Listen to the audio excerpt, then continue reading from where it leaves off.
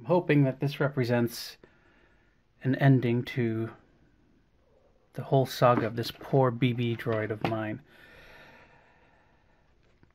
Originally, I bought it off of eBay. I was looking for a BB droid to screw around with, to hack. But I didn't want to, I wanted something on the cheap. I didn't want to pay what it would cost for a brand new one. And I found this one that, including shipping, cost less than what it would cost to make a new one in the park. So it arrived, and it worked fine, and started screwing around with it, mostly around the personality chip area of things. So while I was screwing around with this, I started poking at the main board here, and I wound up breaking one of these. There are these two chips here. Let me zoom in so you can sort of see here. You can see there's a chip here and a spot where a second chip should go. Those two chips each drive one of the two motors in the base of the BB unit. And I broke one while trying to figure out what was up with this chip. This is the Bluetooth system on a chip here. And the chip that was originally here had a problem. There was an internal short. It was burning out. It wasn't driving one of these chips over here correctly, which is why I was poking around over here in the first place and broke that chip. Wound up taking a little $1 USB beacon that just happened to have the same chip on it, took the old chip off, put the new chip on, and was able to program the new chip with the same program that was on the old chip, because I was able to get the old program off before the old chip completely fried itself. All that's left is this chip that I broke, the original one that was there, and I went online looking for it, and I couldn't find it anywhere. I finally came across one very random Chinese website, and they had pictures of the chip. They said you could order them. I ordered one. They got in touch with me and said, nope, you can only order minimum of 20. So I did just that. And after about, I don't know, 3 weeks or so, this box, this slightly crunched box, arrived today. And this is when I find out, while you watch with me, whether or not I have paid, I think I wound up paying about 15 bucks to get these chips, whether or not I have just thrown $15 down the drain.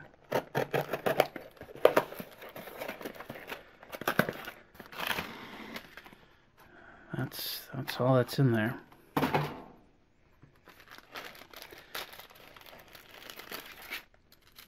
Well, at least the right shape.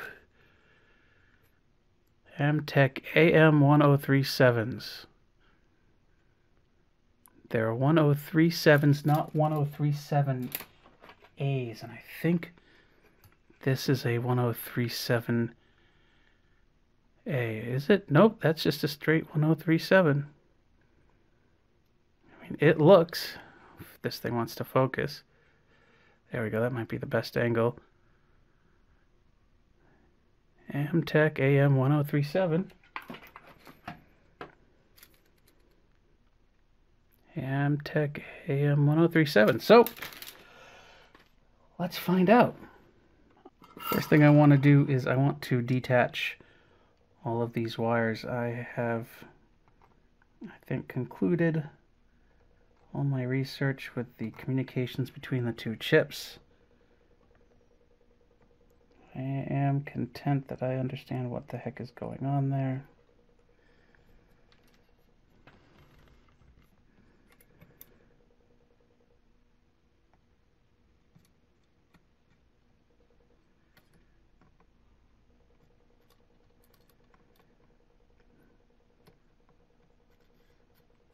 Very sloppily, just reheating the joint and pulling the wire away. The wires are disconnected. Okay, time for the main event. Orientation's important here. There's a little circle you can see on the chip. That orients the chip where it should go. That's pin 1. Same orientation here. You can see there's a little dot on the silk screen. That tells you that this little pad here is pin 1. I want to come in here and add a little flux to the surface. And I am going to add a little dab of solder on one of the pads here. I'll choose one on the outside just because it's easy. It is. Oh, now I've done it. I have put flux on too. Let me clean that up. How do you clean that up? Now, I could probably get away with that. I don't want to, though. I want to get this right. So I'm going to clean that up with taking a piece of solder wick here and figure out what the right way to get in here. Solder wick is just copper braid with a little flux in it. Apply heat to the braid and it will suck up the solder into the copper, like so. So, oops, take two. Put the flux back there. You don't have to worry about cleaning up the pads before you go in again. The flux will get out of the way. Okay, so only one pad. There we go. Now, need to put the chip in here, like so. And I just need to get a good grip on it. I should remove that potentiometer. That would certainly make my life a little easier. Alright, so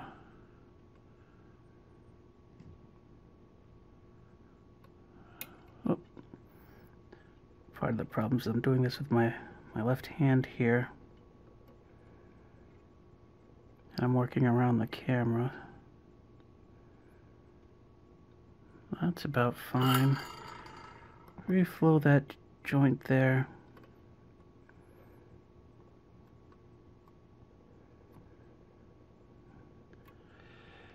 And you can see it maybe is a little bit off. I could leave it. I probably should leave it. Okay, we'll leave it as that. It's a little crooked. I really should be leaving it. Alright, you know what? I'm just going to leave it alone. It's going to be a little crooked. It doesn't matter. It will work fine. Now, just come in here. Oops, hit the camera. Let me move the camera. Alright, that might be a little bit better. Now to try this.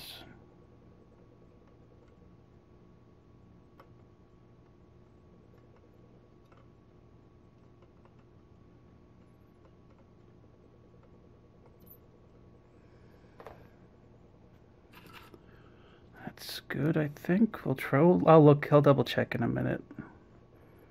Basically, I'm putting a bunch of solder on the first pad, and then I'm just dragging it across, and surface tension will sort of do the rest of the job for me.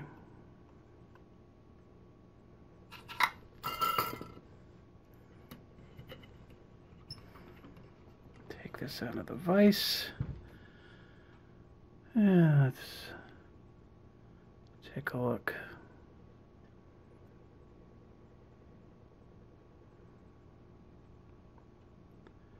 Maybe a little too much solder there on that last pin, but you know what? That is okay. All the pins have solder. Everything looks good. Cool. Alright, I will clean that up with alcohol and then hook everything up. Droid reassembly time.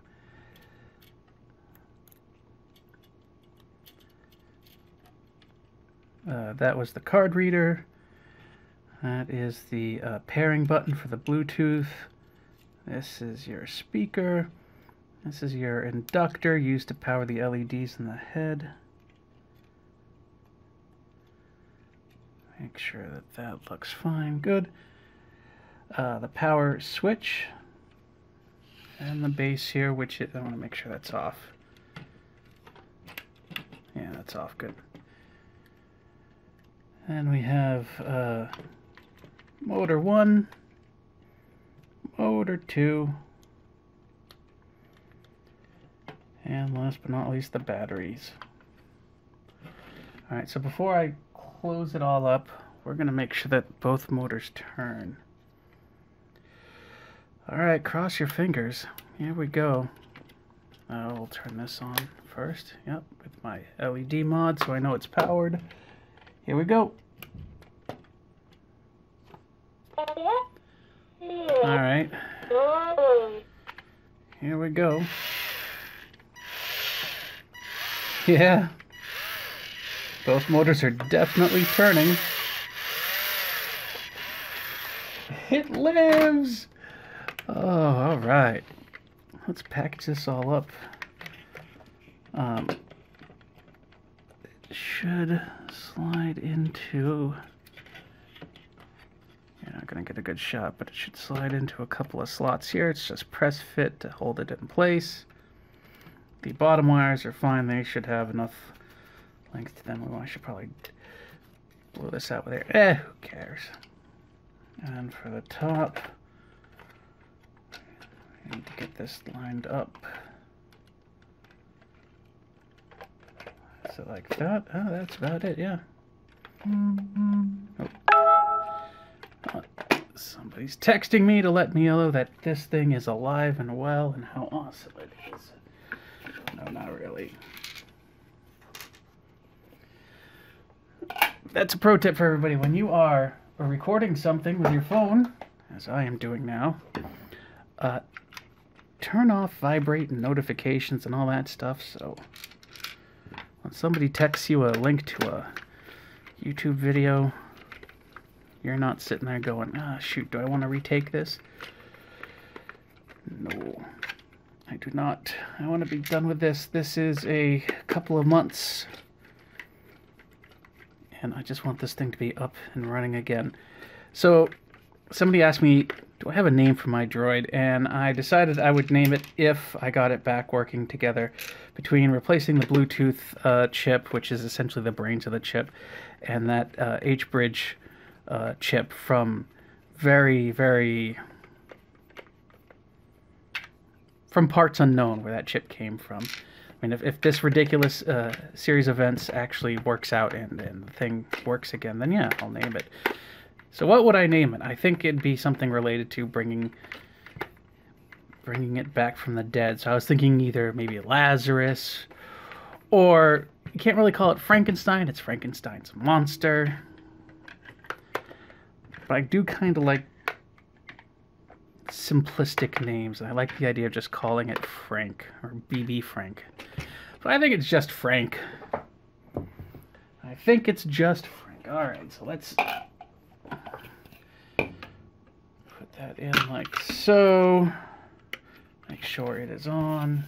Find up. Where are you? There you are. Good. Line up. There we go. And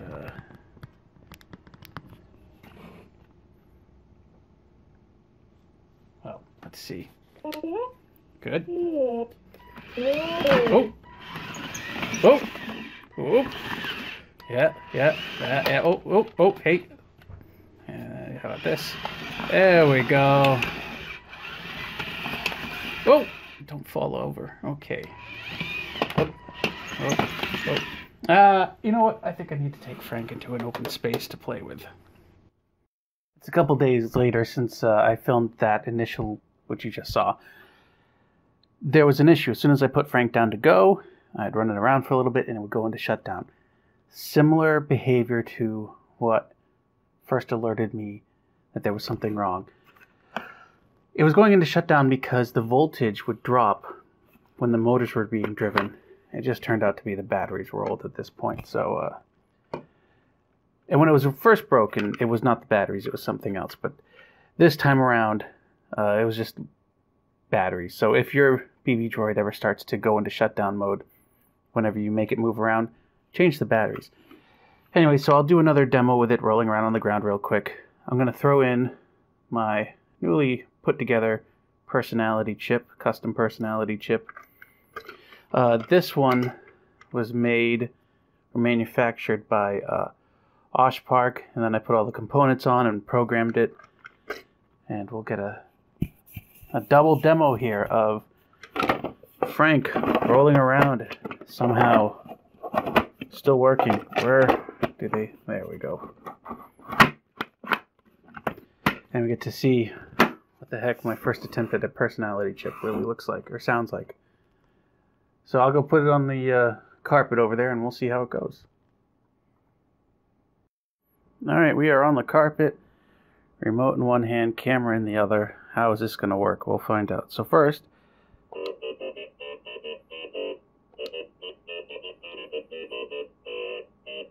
alright, take it away.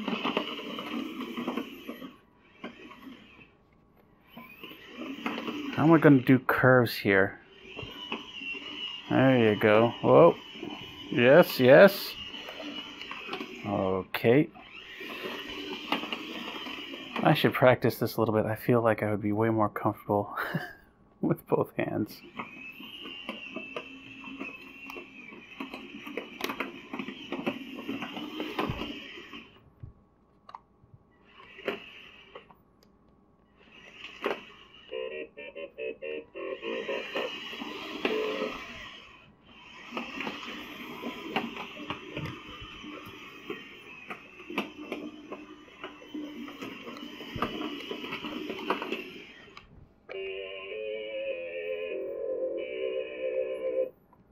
Very good.